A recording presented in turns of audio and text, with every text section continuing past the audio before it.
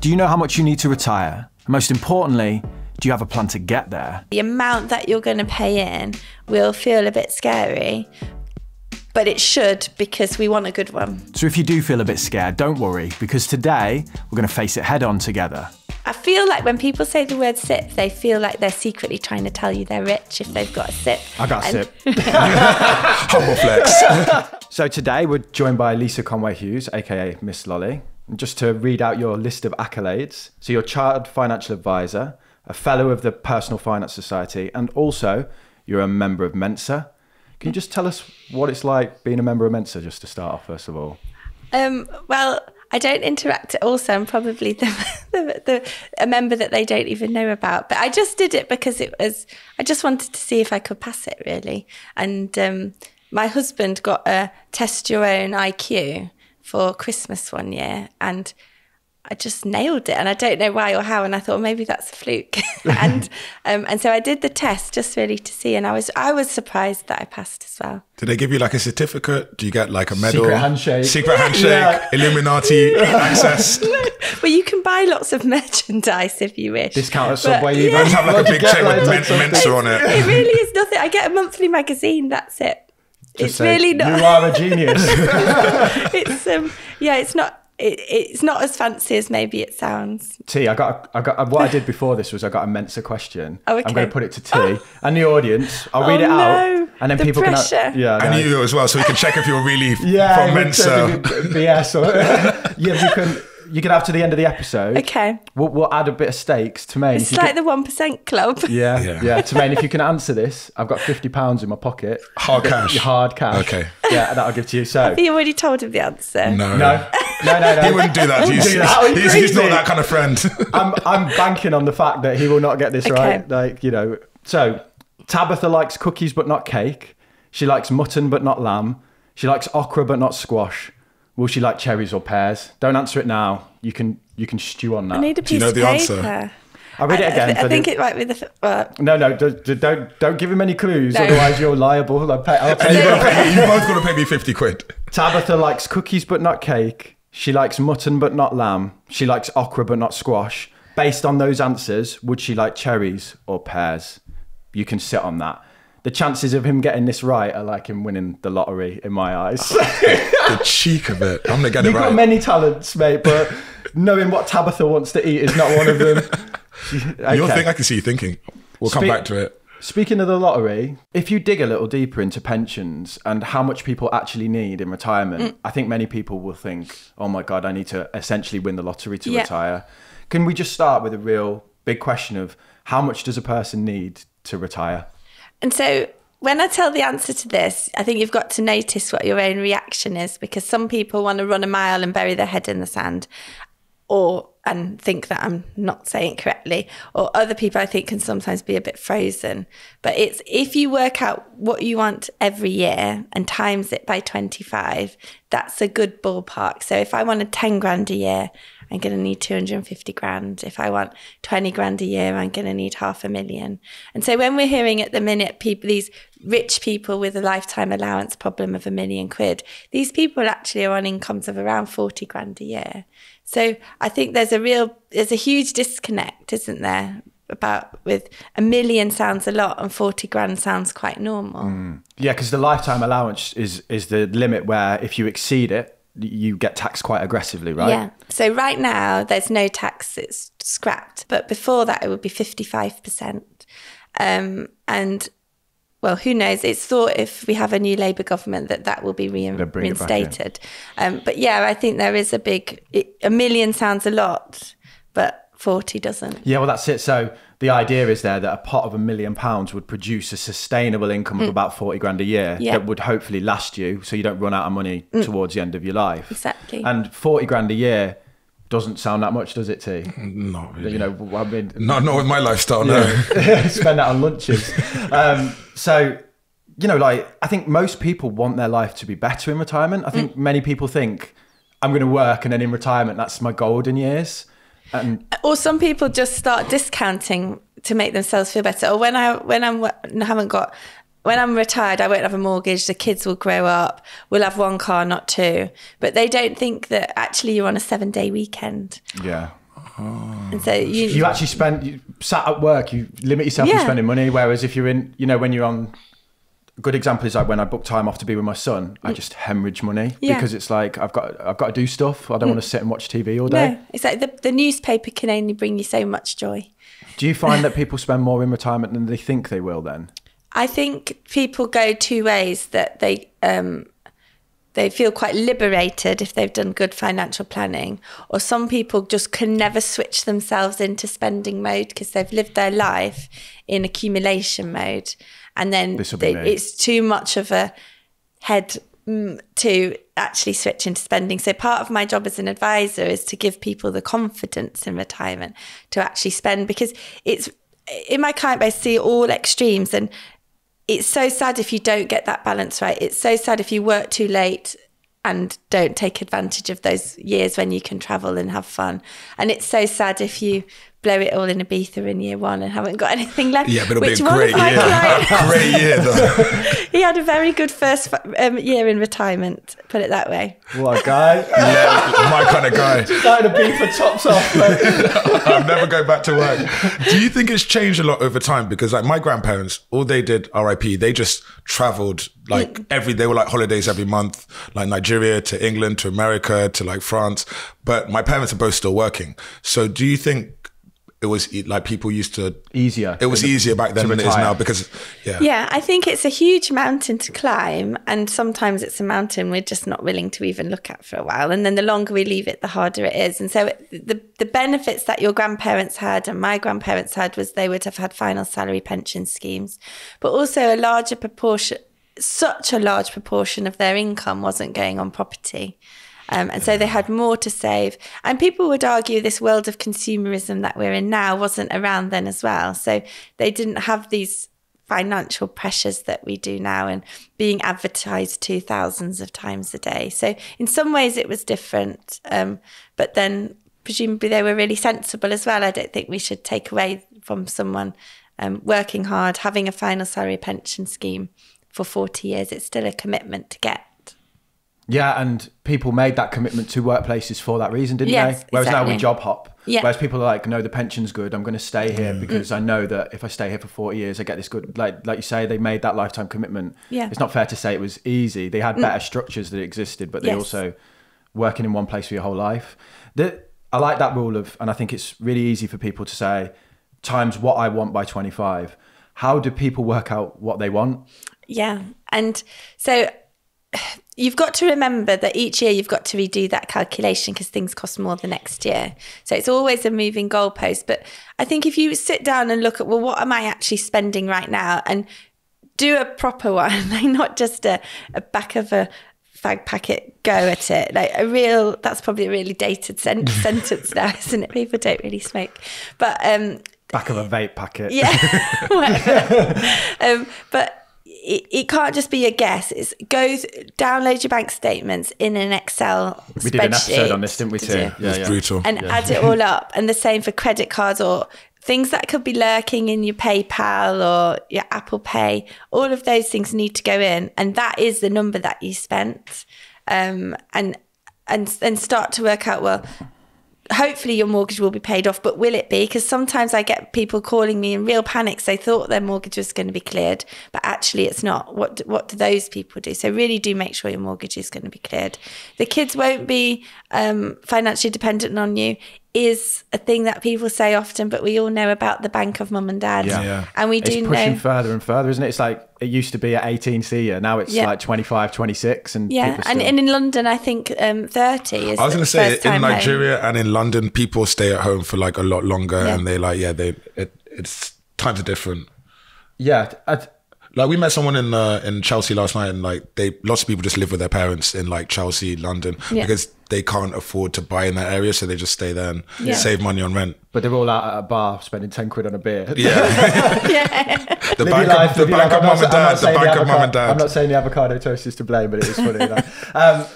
One thing that was like a wake up call to me, though, a bit of positive in this, I sat down to work out how much I'd need, and then I realised, I won't be saving. And a large portion of what I spend a month is savings. And, I'm too far with it, but I probably save over 50, 60% of what I bring in. But that's because I'm just like, paranoid constantly that I'm not saving enough. Most people aren't doing that, but it's still, factor that in when you look at your budget, go, oh, there's 10 to 20% here that I won't. And I do think people can't help but save as well. It's ingrained in them. Like some of my clients, I really do have to tell them, stop accumulating. Now is the spending years. I wish I had that problem. Yeah. I need to stop spending and start accumulating. Well, you need to play a trick with yourself, because I'm a spender naturally. And so I have to set boundaries, which is the day that I pay myself, is the day that money goes into my pension, into my ISA, into my cash, overpay the mortgage, and just do all those, like I have to have little annual bills accounts as well for things that can crop up. And then whatever is left, I can just guilt-free spend. I don't have to, this old thing. Like I do love clothes and I do love shoes and I love holidays. And so, I've found that balance for me to do what I need to do without feeling guilty. It's like managing, I say it all the time, it's about being good with money is about managing the ways that you're bad with money, rather than like, I'm like you, I will just run through any money in my bank account. So I have systems in place to make sure that I can do that in a controlled manner. Yeah, exactly. Yeah. Okay. So the one thing that I want to look at, so we talked about how much people need in the budget. The PLSA put out like guidance. Sorry if I scared you. She's like, what's that? What is that's the buzzer to me. I don't know what is going on. What is a PLSA, please? The Pension and Lifetime Savings Association, I think it stands for. And they provide guidance on what they think qualities of life look like. So just off the top of my head, you can correct me, Ruth, maybe from the back if I'm wrong. They say around 10K a year is like the bog standard, what you need to basically just live. I think 35K a year for a single person is comfortable. And in the middle of that is like 25, 26. That's currently now is an adequate lifestyle. Yeah. But their idea of comfortable is like 1-2 week holiday a year, or this kind of living standards. And I think that was in the UK as well. They say Europe or UK. Yeah, one European holiday and like a UK city break, 1 or 2 meals out a month. This is like comfortable, like their highest standards. Now, you're saying 35K times it by 25. And I think, honestly, most people listening to this would look at what comfortable is and say, that's worse than what I have now. Yeah. The issue is that they then said the average pension pot at retirement is £55,000. And if you whack state pension onto that, the average person is in the bottom category. Yeah. Do you find that with your work? Well, sadly, my work is structured in a way that I don't see those people. Because you speak to people that have got cash. Yeah, people that come to me, a financial advisor in central London, they tend to have lots of money. Doesn't mean they don't have money worries, but they do tend to have lots of money. And that's the reason why I started Miss Lolly, because I thought if everyone could just learn one little thing about money every couple of days, then it's going to do some good eventually. We can get money confident. So yeah, I did feel torn about the fact that I use my skills to advise people who are rich already.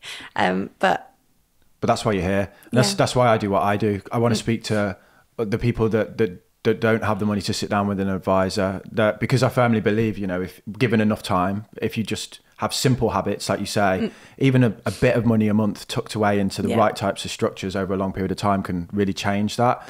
Exactly. And I do set up these little one-off sessions for people to just pick my brains for an hour. And I think just whether you learn that knowledge yourself or whether you pick someone's brain for an hour so that you're on the right track, and maybe you do that every couple of years, I think that constant nudging back on path, back on the right direction can really, really help. Can we do this then with Tamaine, if you don't mind, mate? Like you're 35 years... 25, actually. Like anyone who's watching this, I'm actually 25. He's lying. Yeah, okay. He's lying. 35 years young. And let's say hypothetically he's got no pension savings. Yeah. Where does he start?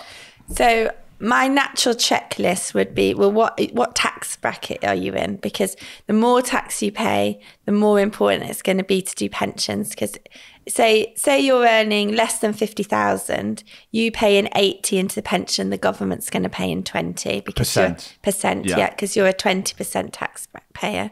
If you're earning less than 100 but over 50, you're a 40% taxpayer. So suddenly it starts to get a bit nicer because you pay in 60, the government pays in 40. If you're in that really dodgy bracket, which is 100 to 125, suddenly you're a 60% taxpayer. So you pay in 40 into the pension, the government's paying in 60. So I really want to see like which bracket are you in, and what can we do pension wise to make you fall into a lower tax bracket. So a really good example is a lady's a couple of years away from retirement, and she got in touch really for me to help her sort of pension out. She's earning 80. So it made her feel a bit sick, but I managed to encourage her to do 30,000 a year into her pension through work and salary sacrifice, because now she's a £50,000 earner. She's paying no high rate tax at all, and she's suddenly a 20% taxpayer. So that would be my first thing, like what can I do brackets wise? And then what's going on with the rest of your life? Because we do want pensions we want you to sort out your pension and your retirement, but what are your commitments for the next 5 years? Because I think if someone's got loads going on, like they want to buy a house or IVF, that can be a really costly thing. Lots of women are contacting me in a minute about freezing eggs and all of those things. So if you don't understand what's going on in the next 5 years, they can distract you to the point where you're not going to do the long term. So I think you've got to find that balance. And then once I sort of felt I'd achieved tax efficiency for you, I would then start doing ISAs, because everyone thinks it's just about pensions in retirement, but pensions are taxable. So you get all this tax relief, they grow tax free, but when you spend it, 75% of it's taxable. So say someone's wanting £60,000 a year in retirement, they take that out their pension, a taxable bit, they're going to be a 40% taxpayer in retirement again. So really you want to take 50 out of your pension if you want 60 grand, and then you want to take 10,000 out of your ISA because that's tax free. So having that flexibility of different pots with different tax wrappers would be my start. And also that ISA in the short term can then be there for medium term things, like what commitments can you imagine you might have at 45 G-Wagon. and 50? Yeah. You're going to need a hair replacement. Oh, get lost. Little, what do they call it? That's a low blow. After turkey for my teeth and my teeth teeth and your hair. Yeah. Oh, on that note, right. So you've thrown me there. He's like touching his hair. Like, is it still there? Is it still there? That's why I sit on this side, because the bald patch is this side. So the question I want to ask there then is, you talk about tax on the way out with the pension. Someone's going to say, well, why don't I just use an ISA then? Because you don't get that tax relief on the way in, and so say you're a basic rate taxpayer on the way in and the way out. The benefit is that it's only 75% of it that's taxable on the way out. But also, having taxable stuff in retirement isn't a bad thing, because don't forget, you've still got that personal allowance. So you've still got tax-free, that 12.5 grand. You said only 75% is taxable. Yeah. That's a lot. It is a lot, but when you think you can control how you take it. Yeah. You can so pensions used to be that you just gave away the whole lot to an insurance provider and they would give you an annuity for life.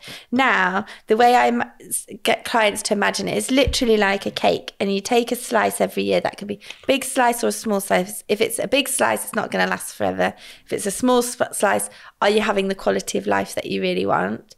And out of that slice, 25% is tax-free. Okay, cool. So you can take out 20% 1 year and then take out... Or some people, like I've got a client whose dream is to buy this flat in central London and needs a couple of $100 grand extra to do it. So we're slicing his cake to start with, 25% out. Is that the lump sum that you can take at 55, soon to be 57? Yeah, because you can get a one-off lump sum. But are you saying that you can not take it as a one big cash, you could take it every month as an income and still get that 25% benefit? Exactly. And so that has tax advantages every single year in retirement, because you can control.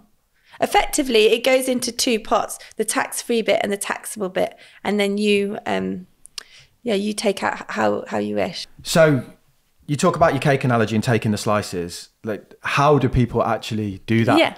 So when I'm planning someone's retirement, in the run up, say 3-4 years before, we're really starting to get a grip of what does risk mean and what risk do they need to be taking, because it might be a time where we start to really ease off the risk. Or we might have the money you're going to spend when you're 80, 90 might continue to be higher risk, but the money you'll spend in your 60s and 70s might have a completely different risk profile.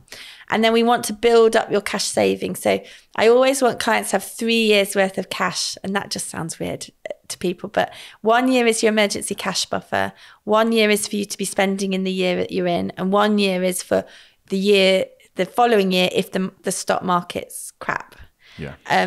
And then what we do is like a waterfall effect. I'm moving money, whether it's pensions, ISAs, general investment accounts, offshore bonds, onshore bonds. All this money is moving then from the higher risk long-term stuff to the medium-term stuff, and then into cash. And every year we look, so, well, what are you going to spend next year? What's your that 5-year time horizon? When do you need to replace the car? And then we're constantly topping up this short-term cash pot from these longer-term and medium-term investment pots. So, and then we look, so we now know how much you need. And then we look at, well, how much should come from the pension? How much should come from ISAs? How much should come from your general investment account to use up your capital gains tax allowance? So it's a pile up of lots of different investments, and the government's always moving the boundaries of what's tax efficient. Now they've scrapped the capital gains tax allowance, well, practically scrapped it to 6,000, going down to 3,000 next year. A general investment account just isn't as tax appealing as it was this time last year, but maybe offshore bonds are becoming more popular. So I think it's just being able to be flexible, and the more pots you've created over your life, the more tax flexible you're going to be able to be. So you're showing your knowledge there and the value of your services. Could someone listening now go, okay, I'm going to build up my pension, I'm going to build up my ISA, and then when I get near retirement, I'm going to sit down with someone like you who's then going to help me plan how I take the money out. And weirdly, that's the stuff I love. Like, I love working out what is the most tax efficient way for someone year by year. Because I think a lot of people they want to do it themselves, but then they hear that and they go, oh my God, how am I going to work that out? So a financial advisor can step in at the end and give that advice, and exactly. Once people have got the pot. The one thing I want to talk about as well is state pension. The narrative is that's not even going to exist by the time I'm that age. How do you treat state pension? In my mind, I pretend it's not coming. So I don't put it in my cash flow that I'm going to get it. I think of it's going to be some nice holidays, hopefully, if I get it. It's very nice to have. And I think, there's, for people who don't have very much, I can't believe there'll be a day when the government doesn't look after people who don't have very much. So I wouldn't be worrying that would go completely. But does it make sense that someone who has a lot of money gets 10 grand a year from the government? I don't know. It just feels, if some people are living in poverty and some people are living in excess, then that might be a way that we redistribute wealth when in retirement. Yeah, it's also obviously people pay a lot of tax, and then to be told at the end, oh well, you were too rich to get that is like it's a bitter pill, isn't it? Like you pay a lot of NI, and I have some clients who actually feel bad to receive the state pension. They gift it to charity, because they So it's individual, isn't it? So you might think, well, I've earned it because I've paid my NI, or you might think I've got more than enough, so I'll give it away. But I'd rather have pretended it's not coming and it be a nice surprise than it be great weekend in Ibiza. Yeah. That's not by the time you retire. I can't keep up. That weekend, literally. Yeah. So T, have you been using Blinkist? I have indeed.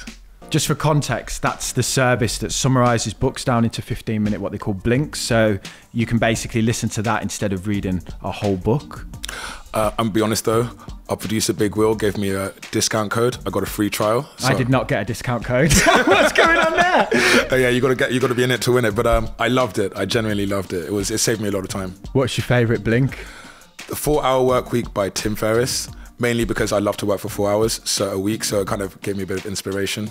Got a goal to aim for. Yeah, decent. No, I love his podcast as well. Yeah. I wanted to test out some books that I'd read in the past that I knew really well, so I listened to The Richest Man in Babylon, and I thought the summary was really good.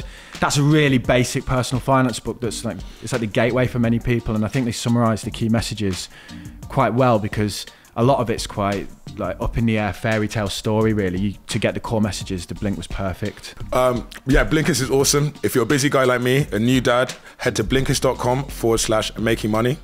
After 45-day... After 7 days, you get 45% off, I think is the deal. Cheers, mate. Appreciate you. Spell Blinkist. BLINKIST. Impressive. .com. Yeah. / making money. That's us. Yes. Also, the link's in the description. So if you don't want to listen to us, you can just check it out. Okay.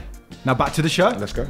In a hypothetical situation then, let's say I've got an ISA, I've got my pension, I could essentially take 25% of a month tax-free. I could then take up to the 12.5 grand of tax-free income. Yeah. And then I could top up through my ISA and not pay on any tax on any of it. Exactly. Yeah. And maybe be pulling out 40, 50 grand a year there in that example. And then if you've got other investments, you can use your dividend allowance. That you can be really tax efficient. So it is about collecting different types of things, but the one that speaks loudly for retirement is pensions because of that tax relief.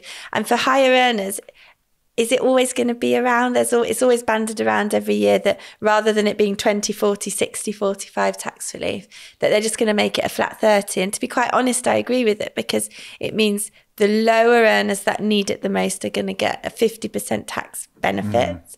And those who are high earners already will get less tax relief, but they have less of a problem anyway. So for higher earners especially, maybe this is the golden time of the pensions as we know it, that you should take advantage. Yeah, get the money in. So the one thing that I get a lot on my channel is I don't trust pensions. You know, when you're talking about locking it away and lack of flexibility, how do you kind of dispel that with your clients? Or I mean, maybe not your clients, but with someone saying, I don't trust the pension system. Philip Green robbed all the pensions, blah, like that kind of narrative. So I think you've got to understand the story behind the headline. And the government does not want pension scandals because they want people to have confidence in pensions, which is why all the stuff that's going on at the moment with the lifetime allowance toing and froing is really bothering me, because I think it's legitimate pension scaring. It is a reason. How can I plan for 30 years when the governments are saying they're going to change it every 5 minutes? But anyway, that's a separate point. I've forgotten what I was saying now. It was just talking about trust in pensions. Oh, yes, trust in pensions. So trust in pensions was sort of rattled with the Philip Green stuff, saying that he put the money, rather than putting the money into the pension to make it secure, and into the defined benefit pension, he kept it in the company. The thing that probably wasn't mentioned in those headlines is the government will protect that up to 90% anyway. So they put these provisions in place so that it can't fall very far. And that's only if it's about 30-odd thousand up to the protection of 90. If it's below that, it's 100% protected. So most of those people would have been protected anyway. Which is a relief, but it's never nice, especially if that's not explained to you. And then the latest one that's all over the news is the British steel workers. And that was sadly my industry, taking pensions from a defined benefit world, which means that defined benefit is like an NHS pension or a teacher's pension or a police person's pension. It's dependent upon your salary when you leave, or your average salary, and it's dependent upon how long you work there for. And then you get a guaranteed income for life. How much you get is predefined. The benefit is defined. So defined benefit, you know what you're going to get at the end. And those cost a lot to run. And that's why we don't have so many of them anymore. Yeah, they don't do that anymore. And so the British steelworkers had these type of pensions. They're very, very secure. The other end of the spectrum is what most of us have now is defined contribution, i.e. you know what you're putting in, but you don't know what you're going to get out. What you get out is your responsibility to check how it's invested, how much is actually going in, is it the right amount? And so they moved these pensions from this world of defined benefit into the world of defined contribution.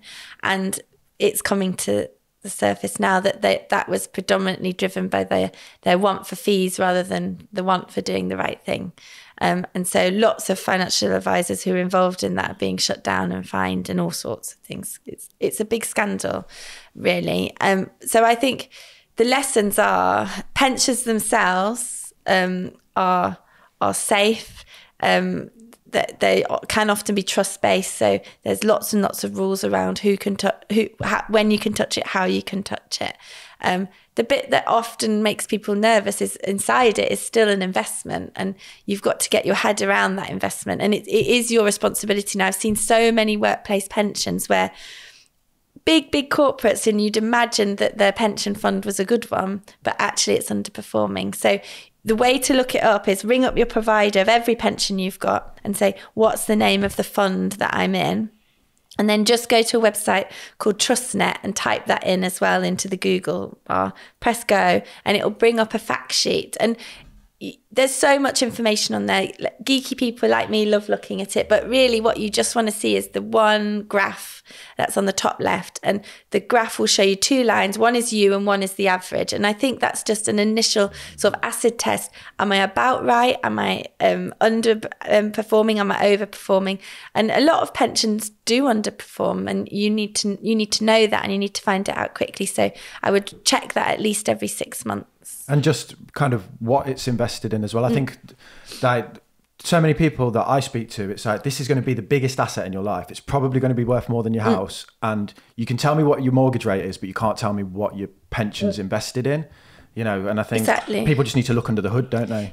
If you change your providers, you invest in something else, do you have to pay a fee to like move it over? So the first thing is, say I'm with Aviva, in there I can have access to probably in most Aviva pensions, hundreds of different funds. And there'll be some Aviva ones, but there'll be other outside providers ones on the whole. So you can move usually without charge internally. In Aviva, but if you want to move to a different insurance company, then a different pension provider. If you want to move to another pension provider, so say you're moving from Aviva to somewhere else, if you do that with an advisor, they will usually they will charge you. You can do that yourself often, especially if the pot's worth less than, I think, 30,000. But then you want to be moving for the right reasons, because your workplace pensions are probably going to be really, really cheap, probably the cheapest pensions you can get your hands on. So if you're moving it to something else, it's probably going to be more expensive. So how do you justify that? And often that can be because it's got more fund choice, or maybe you've got an ethical viewpoint when it comes to investing, and that's just not available within your current pension.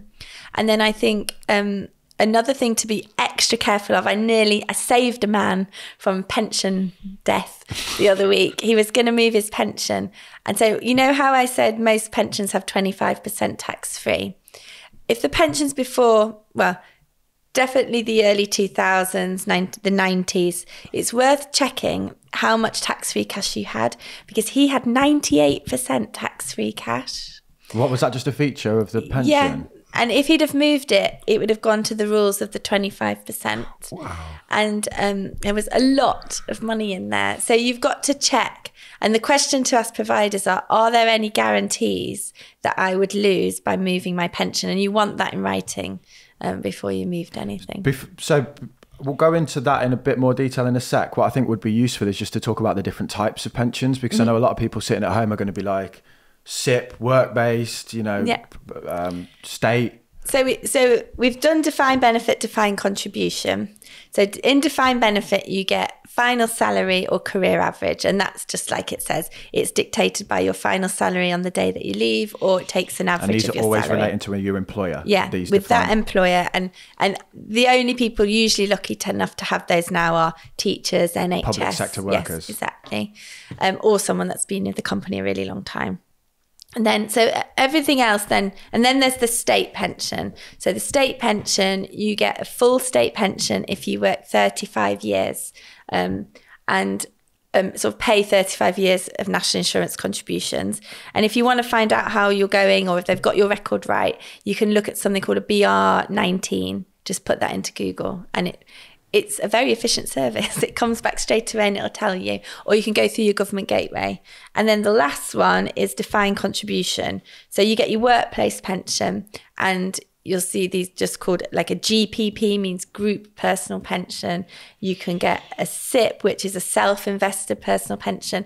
And I think SIPs kind of became like, I feel like when people say the word SIP, they feel like they're secretly trying to tell you they're rich if they've got a SIP. I got a SIP. Humble flex.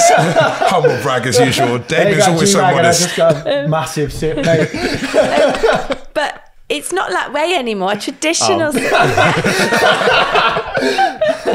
a traditional SIP is there because it allows you to invest, a self-investment. And so often people would have them, let's say if they're a GP, they would buy their surgery, if they're a dentist, they would buy their practice in it. And you can hold whatever it is as long as it's regulated within the SIP. And that was the point of a SIP. They used to tend to be flat-based fees, so £500, £600, £1,000 a year. So the more you had in it, the cheaper it was. And it just had what we would call, in our, don't press the buzzer, open architecture. It just means you can invest in anything.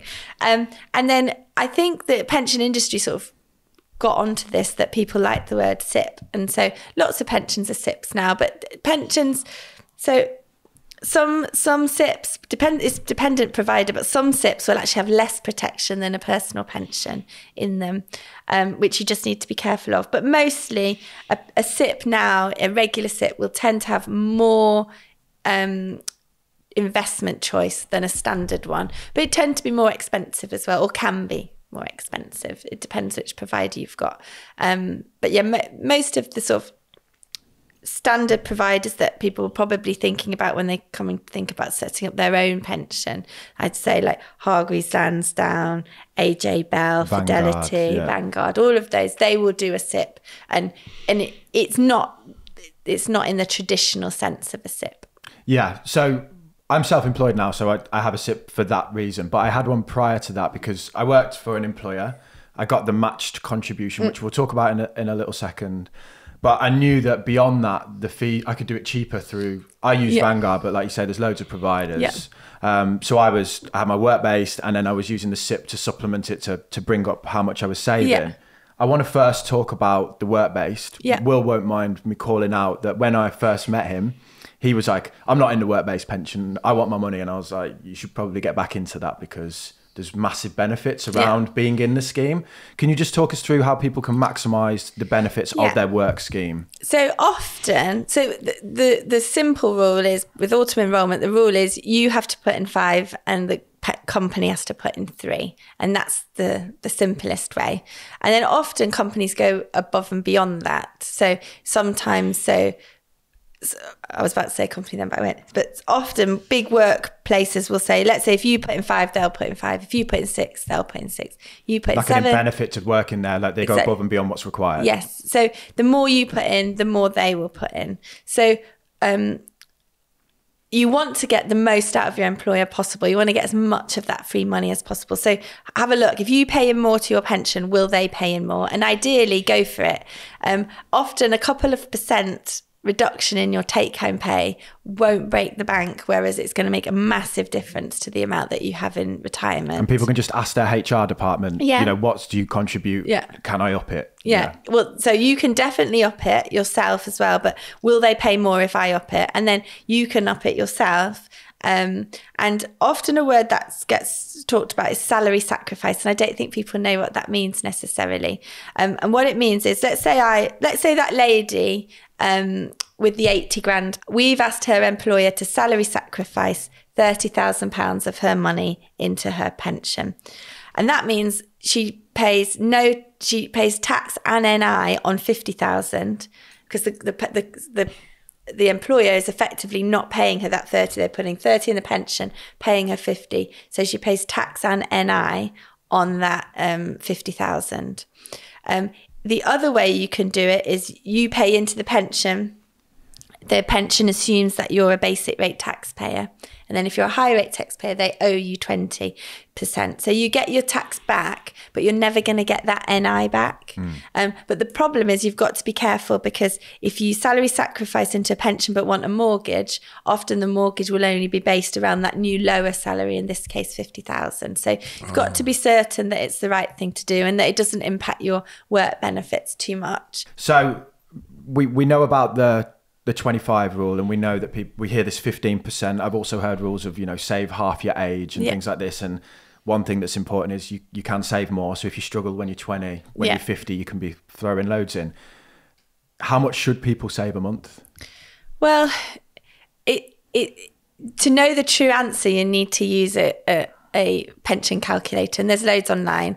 Just go to a provider site rather than the state pension one, and you'll say, if I pay in this amount every month, this is my salary, what am I on track to get? But I do think the half your age is a nice benchmark.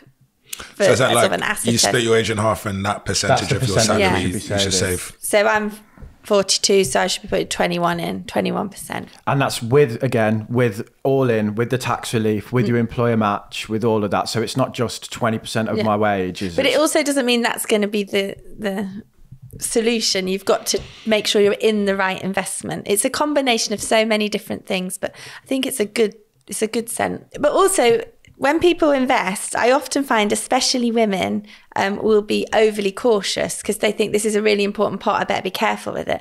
But actually being cautious can be very risky. So while you're young, let's say you've got more than 10, maybe even more than 20 years to go until you spend the money, you want to take the most amount of risk that you feel comfortable with, because the difference between So I have a client yesterday and I ran a cash flow model for him for his lifetime. If he gets 1.8% a year return, he has enough money to live until 90.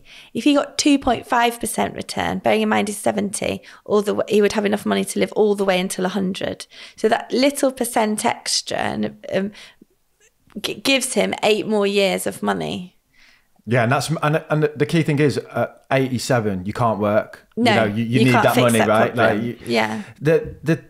I want to talk about this because people are going to go today after this, and they're hopefully going to log on to their pensions and they're going to look what's in there. And one issue, call it an issue, that I have with the way it's framed is the labels they apply to funds. They call them like adventurous. And I think most people's idea of adventurous is like jumping out of a plane, when in reality it's not that, is it? No. I'm 100% equity, which means me too. Yeah, there you go, 100% in the stock market. I don't have bonds because I'm young enough to know that over 30 years, say, of how long I'll be investing, that the stock market tends to produce better returns.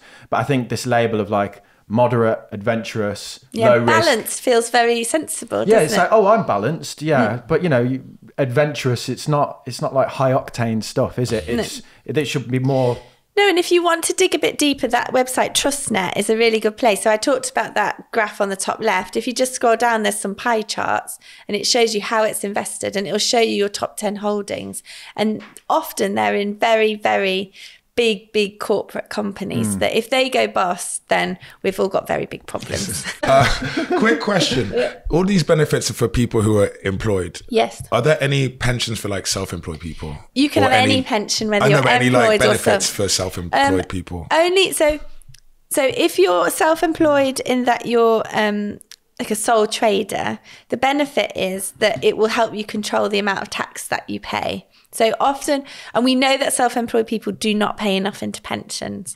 Guilty. I think it's about 16%. Yeah, sorry, Caraman's guilty. Oh, everyone's guilty except for this guy. 16%, I think, of self-employed actually pay into a pension. 16%? Yeah, 16%. Yeah, I'm not part of that 16%.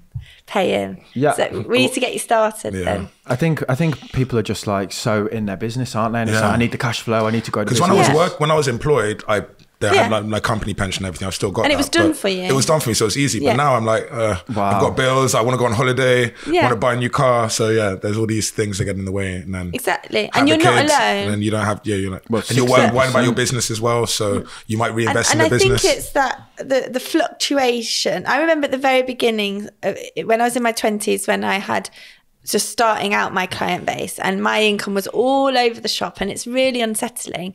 And at that time, I was like, I can only commit to 100 quid a month into my pension. And I did it, but I really wish I'd done more.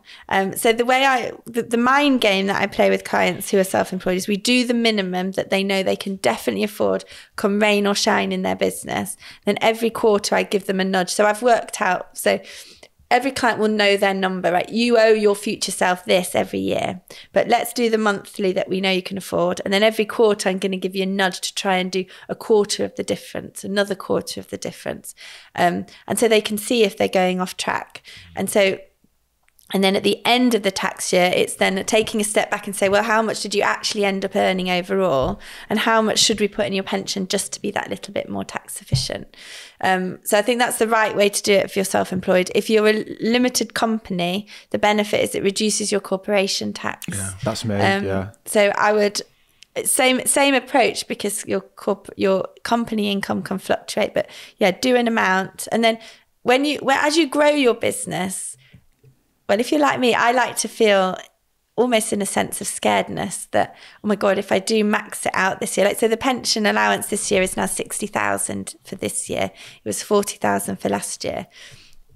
Do I have 20,000 extra? I don't know, but I did it. Yeah, you're just going to, and it's like, I'll deal with the consequences, put you back against the wall a bit. Yeah, exactly. And so I think pension planning should feel a bit scary. The amount that you're going to pay in will feel a bit scary, but it should, because we want a good one. Yeah. Yeah, like I often say to people, I get this comment all the time. It's like, oh, I'm not going to live to 60. You know, I'll be dead by then. No, it doesn't matter. But actually, if you look at the stats, you're far more likely to actually reach, 80 odd than you are to die young. And if you want to depress yourself, there is actually on the Office of National Statistics a longevity calculator. Ooh, and you can Can personalize. we put in how many beers you drink a week and like how many shots of tequila you do? I also just come back, you should be dead. How were you deceased 4 years ago? Your obituary. But the best place to be a man is Richmond upon Thames. The average man in Richmond lives till 92. Oh, I live quite close to Richmond. There you go. Oh, My uncle lives around there. Yeah. I'll help you spend your pension if you haven't finished off. Yeah, I live in the north of England, and I think the stats are bad on the north. And some parts of Scotland are especially bad. It's my pie habit. I'm like really into pies. Pie and mash. Yeah. Perfect, thank you. So just to round this off now, I think you've given loads of information, thank you, and it's been really clear. I just want people to have like actionable steps that they can walk away with. What can they do today to kind of like get on top of this? So I think number one is understand that your pension providers work for you. So call them up, ask them all the questions, make them explain it to you, find out what fund you're in, find out the cost of your pension. So what is the total expense ratio of my pension? And that just is industry jargon for what are all the charges? Like, don't leave a single one out. What are all the charges of my pension every year? And so that's the first thing, get familiar and get in touch with your pension. I think a really good thing to do is to track your net worth every month. So I tried to do it the first week of every month. I have to do it tomorrow, otherwise I've broken my own rule. But I put down all my assets, all my debts, and then see my total net worth every month. And I have it with my home and without my home, because I don't want my home to give me a false sense of security. Yeah. And then I have my 25 times number in yellow, in bold, at the far hand right of the spreadsheet, and then I can see what percentage I've made. For the record, it's 25 times because we're meant to live for 25 years retired, right? It's meant, yes, it's similar, yes, but also it's that if you have an investment, it wouldn't be unreasonable for it to grow 4% a year. And so you could take 4% out every year and maintain that current It's the fund. 4% rule. It's something called the Trinity study that looked at what a safe withdrawal rate is from a pot of cash. And all they mean is if you take a percentage each year, what's the chances that it will last you through retirement? They now think maybe it's like 5% or 3%. I work to 3% because just to be safe. Yeah, I want to potentially retire early, and I want to base it on the fact that I'll live to 100 because I'm an optimist. I don't want to die. So I work to 3%. Yeah. Would that mean that I times it by 33? Come on, Mensa. 33.33. And you should be thinking about Tabitha, mate. So that's coming up soon. Oh yeah, I think I know what it is. Yeah, you can give the answer after he does. Okay. And I could be really wrong. Another question that people are going to ask is, I worked at 8 different employers. I've got pots everywhere. Should I be bringing them all into one pot? Like Pension B seems to be everywhere, this company. I hear their name bandied about all the time. It seems almost like really on the forefront of people's minds to consolidate. What do you think about that? So I think a lot of these pension consolidation companies, it's a good idea to know where they all are. There's so many pensions that are lost. It's billions of pounds of pensions. Do you just call your previous employer? So you can Google, trace track my pension, but you've got to be really careful. Make sure it's got .gov on it, because loads of scammers then try and get your pension details and they nick them. So make sure you go on the .gov website, but it's track my pension, trace my pension. And then putting them all together is a good thing, but often these consolidation companies are just tracker funds dressed up, quite expensive. So you might not want to go, you might want to do it yourself and find, if you're going to be a tracker, then go with a true tracker provider. I moved all mine into a Vanguard SIP and just bought the tracker funds myself. I didn't need a company to do it. And doing it internally on their website or any of the big platform provider websites is super easy. And I'm not allowed to recommend funds, but for example, Vanguard do have the sort of we've done it for you type of funds, which are called their life strategy funds. I use a global index, which is, again, same, but you can really drill it down on there. Like if you want to just buy the S&P 500 or whatever, but you can even screen ethically as well. Yeah, ESG funds. So I would just, if you're going to be a tracker, then I would be a true tracker with a true tracker provider. So just before someone goes away now and consolidates all their pensions into one, can you just talk about some of the things they should look out for and the potential pitfalls? Yeah, so one of them is like we were saying with those British steelworkers. Do you realise that you're taking money from a defined benefit to a defined contribution? Do you really know what that means? Another one is who is actually benefiting, because consolidation can be a good thing, but if you're paying big advisor fees to do it, is it genuinely moving you forward in the right direction? So just be wary of if someone makes money only if you move your money, that it's going to be the right thing. And then you've got to be careful of guarantees that you can lose. So the tax-free cash we've mentioned. Other things would be guaranteed annuity rates, protected retirement age. So right now the retirement age is 55, going to 57. Some people have protected retirement age at 55. So even if the rules become 60, you can still take it at 55. Do you want to know a random trivia fact? If you're a deep sea diver or a footballer, you don't have a retirement age of 55. It's just whenever you can touch your pension whenever you want. Because they're like footballers, obviously they retire young, and deep sea divers, they don't live very long. It's the most dangerous job on the planet. Yeah. They get paid money. They get paid a lot. What, they just like run out of oxygen or get eaten by sharks? Or your brain. Yeah. But like going up and down. Yeah. They go into like pipes, to like oil pipes. They're really deep down. They get. That sounds very claustrophobic and very stressful. Yeah. Even with an unprotected retirement age, it wouldn't be me. Thousands a day they can earn. Like, and some of the ones where they have to like sit in the chambers below the sea, they're down there for like a month because of all of the nitrogen. I saw about that, and then it takes them ages to come up. They've got to come up really, really slowly. Get paid loads, but I think the careers are short, and that's probably why they retire young. For some reason, of all the pension stuff, books I've learned, that always sticks in my head. Deep sea divers. That's so good. So let's just do this question then. I'm going to read it one more time for you, Tamaine. Like that'll help. Look, just make sure you've got that £50 ready for me. That's what I'm saying. I feel nervous. Tabitha likes cookies but not cake. She likes mutton but not lamb. She likes okra but not squash. Will she like cherries or pears? You can't just guess. You gotta say. I will tell you why. She will like cherries because she likes mutton over. Wait, what does she like? Cherries. Cherries is my final answer. She likes cookies but not cake. Okay, so cookies are smaller than cake. Okay, mutton but not lamb. What she? Oh no, that doesn't work, does it? Okay, that is a tricky one. I still stick with my. But I need a reason because it's 50-50, mate, and there's money on the line here. You can't just go on guessing that. I think you're really close. If I'm right, I think you're quite close. I'm going to say you didn't get it, which is a relief because I don't have £50. I was banking on the fact that you wouldn't get it right.